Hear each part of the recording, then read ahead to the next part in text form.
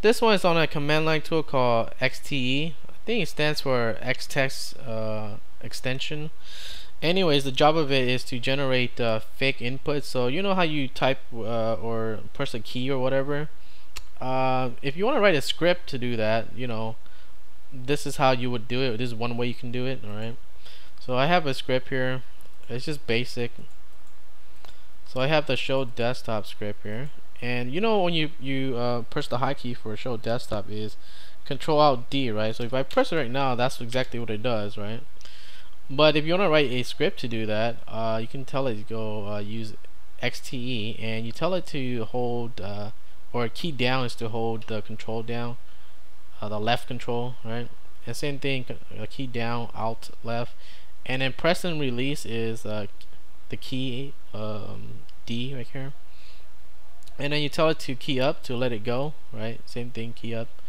And basically if I run this, it'll do the same thing if I actually press it. Okay, so if I run it, you see it hides it, right? That's exactly what it does. So let me show you the man page for this. They do have like options to use like mouse inputs, although like, you know, the mouse position and all that. But let me show you. So here they show you how what it is here. So you press keys, it's just press and release, and key down is to hold it, key up is to let it go. And as far as the mouse clicks, you can do it here with the I, right? And mouse position, like the coordinates and all that.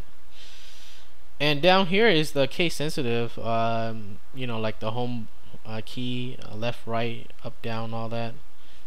If you want to use the super key, it's not called super, it's called the multi key. So that's that.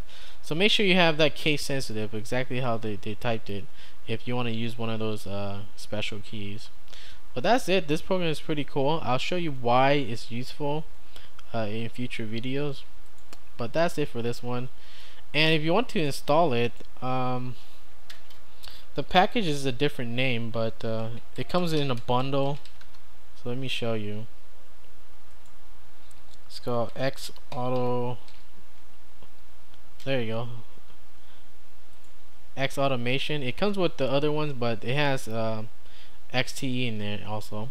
So just make sure you install that if you want to use this command line tool. Well, that's it. That's all I gotta say.